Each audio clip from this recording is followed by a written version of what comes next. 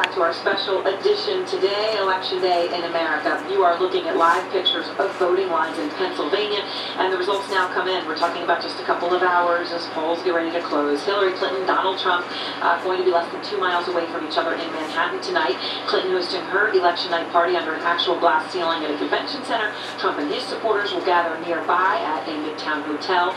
Joining me now, Trump's daughter-in-law, Lara Trump. She has been a very big presence on the campaign trail for her father-in-law. And Laura, 17 months almost since your father-in-law launched his campaign. It all comes down to today. You've been out there in recent days, 5 events in the past 3 days. How is he feeling today? I think he's feeling great today. I mean, none of us can actually believe, and I think I probably speak for most of America, that it's today, because we have all been feeling this for some time, the anticipation, the build-up, and obviously we've all been out on the campaign trail working so hard, but I think we're all feeling really good. You know, we left nothing on the table, and we all worked our hearts out, so today's the big day. And what is he doing this afternoon? I mean, he's been, as we have described it, at a frenetic pace, rally to rally to rally, and now he's got to sit around and wait like everybody else. Do you talk to him? Do you know what he's actually doing this afternoon?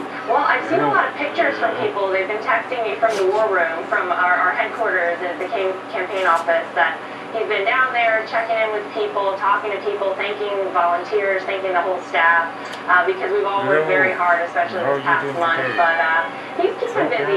He's been getting a lot of phone calls, I'm sure. So we're all, you know, eagerly anticipating the next couple of hours, but I'm sure he's keeping himself busy.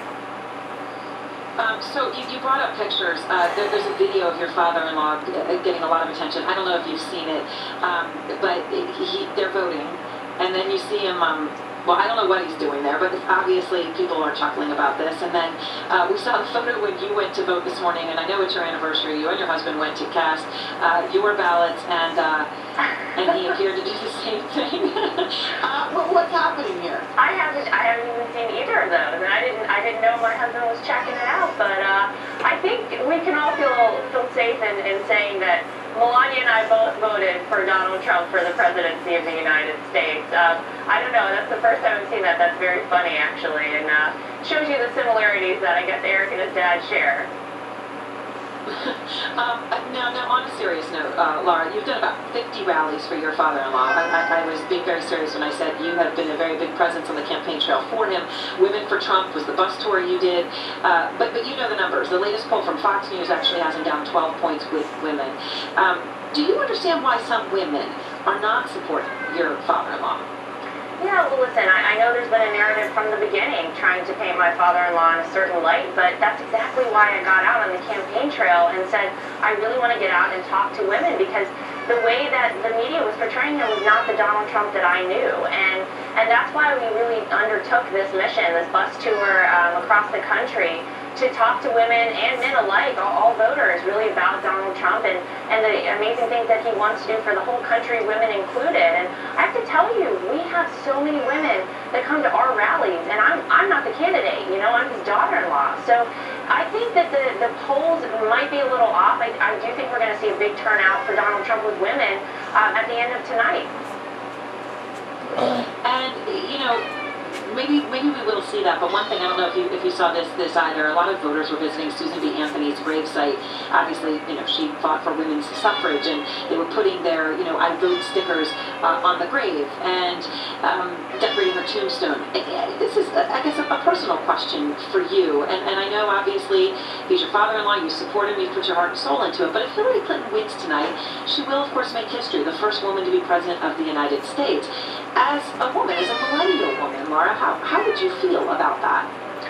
I have to tell you, I wouldn't feel great about it, and the reason being that this is not the candidate that I think most women would choose as our first female president, and I do appreciate the milestone that would be reached and the fact that she is the first woman nominated to be president, but you know, we can do so much better than Hillary Clinton. That you see the scandals, you see the corruption, you see what's been going on within the Clinton campaign with all these emails that we've seen come out. She's under criminal investigation. I mean, this is not the person that I would choose to be the first woman president, personally. All right. Well, thank you very much. Just to be clear, obviously not criminal investigation and the FBI arresting that case. But well, the thank you very much for your... It's still under investigation for sure. All right, well, thank you very much for your time tonight. I know you and your family will have a big night waiting for the results, as everyone waits for them to come in. And the county we are watching closely for a big night election surprise is going to be in Michigan. We're going to go live there next. And live to Nevada, where pot is on the ballot. You know, in other elections, you've talked about things like abortion and whether that could turn an election. Well, this time it could be pot in crucial states.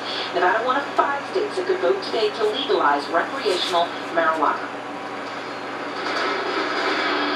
America's Choice 2016 is brought to you by VoteForEnergy.org, a program of the American Petroleum Institute. Log on to learn more. And by the well-equipped 2017 Mitsubishi Outlander. Look, we need energy. Some say gotta rely on alternatives. Wind, solar, or stick with oil, natural gas, traditional energy. Try this, all of the above. Now that's real energy security. I'm Maggie and I'm an energy voter. I spy something that starts with M. Mickey. Something that starts with B. Oh. Something with F. It's furniture. Wait, that's 2 words. It doesn't count. Is it done? The 2017 Mitsubishi Outlander, one of America's safest crossovers, well equipped for under $24,000. Get up to $3,000 cash back on select models during the Mitsubishi Motors Holiday Sales Fair.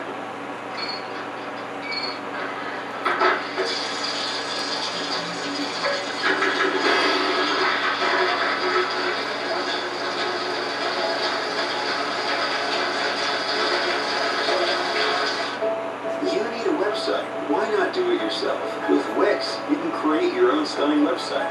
Drag and drop a stunning full-width strip and try a video background. With the Wix website builder, it's really amazing what you can do. Wix.com.